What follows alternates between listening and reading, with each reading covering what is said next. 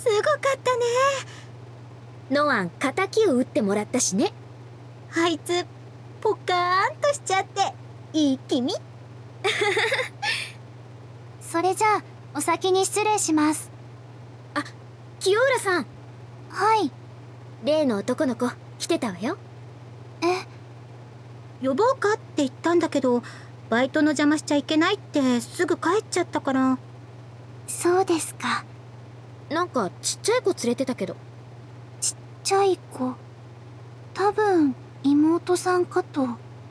妹ね。じゃあお先失礼します。お疲れ。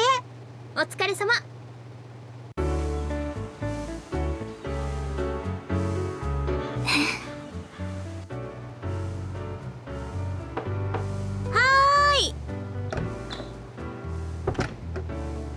失礼。あら？早かったかしら。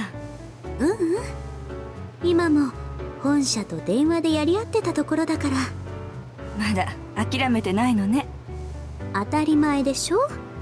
ここのメニューもマニュアルも制服も全部私が作ったんだから、帰ろって言われても納得できないわ。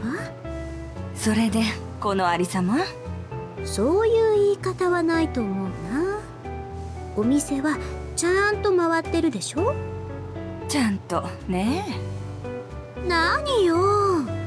とにかくあとはコンサルタントのあなたの報告書さえつければ改善命令は撤回されるんだから、早く。全部ダメ。改善命令は正しいわ。メニューが多すぎてみんなオーダーの把握ができてない。しかもお客様が選ぶのにも迷う種類と説明の多さ。迷うばっかりで回転率が悪い。でも美味しいから。料理と飲み物の相性まで全部調べてリスト化してるのはすごいと思うけど、あんなの覚えられる人はいないし、ターミナルに対応させられない。せっちゃんは覚えてるし。清浦さんの娘さん？あの子は特殊でしょ。でもこのデタラメな量のメニューといい加減なマニュアルをあんな短期間で全部覚えて身につけたのは驚嘆に値するわ。でもそれができた人は他にいる？私。他は？他にもあるわよ。ここの制服露出度高すぎで、それ目当てに来ている客の質の低下。セクハラまがいの客が多くて、ここが海の家だってことを忘れちゃうところよ。でも可愛いでしょ。可愛くてもダメよ。でも制服変更する予算なんてないから、変えるのは無理だからね。制服は今後の課題だとしても、メニューとマニュアルは全部変えますからね。そんな。来週にはメニュー改善の提案書を本社に提出します。いいですね。意地悪だ。意地悪じゃないの、まったく。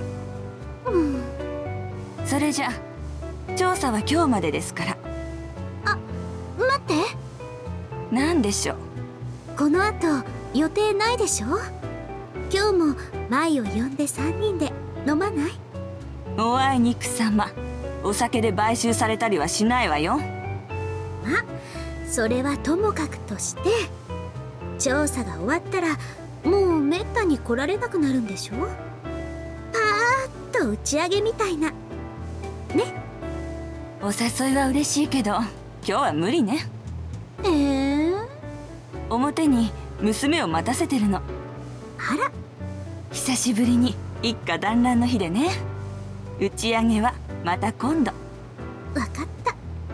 メニューの整理週明けまでに終わるならそれを取り入れて提出するけど。どう？ありがとう。それじゃお疲れ様でした。お疲れ様でした。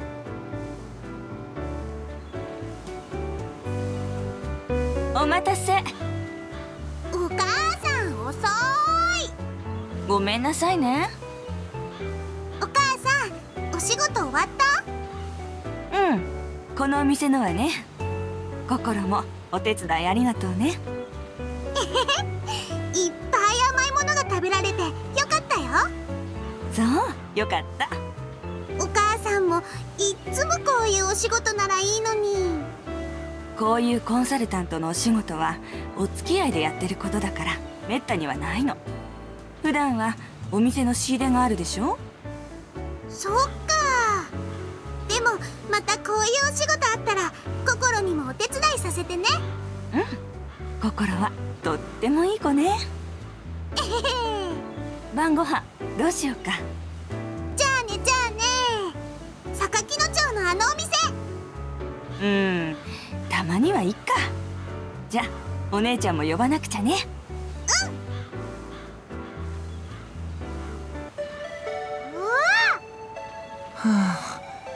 だから悪かったって。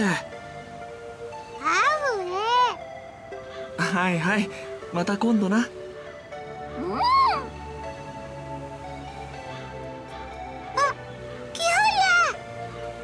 キオラ？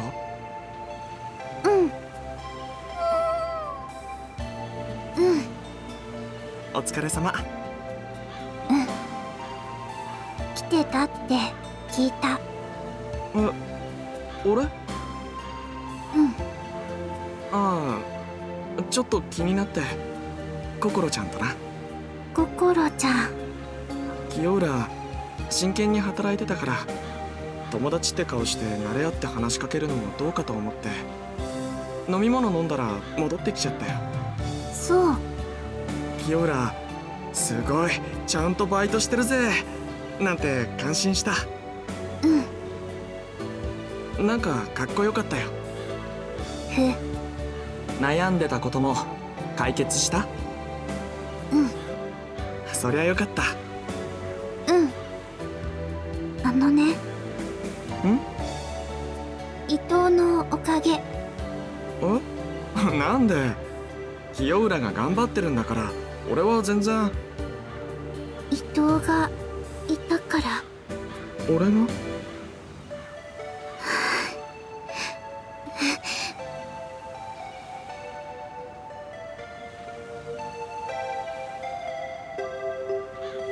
私、伊藤のこと。何？今なんて？清浦？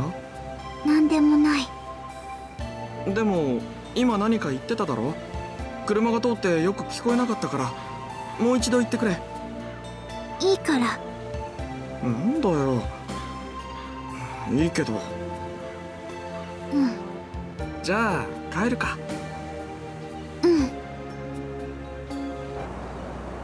若いわね。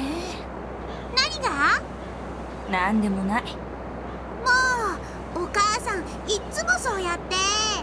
若いって何が？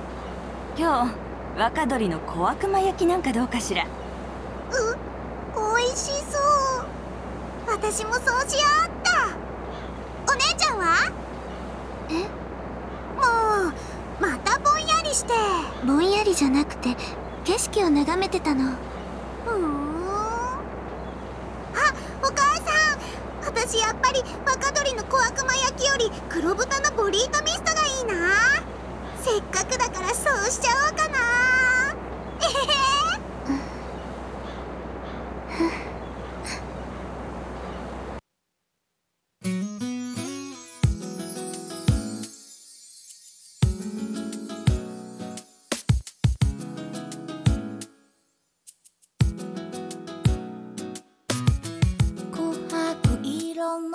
夕焼け空、頬染めてる海の色を長い影落とす帰り道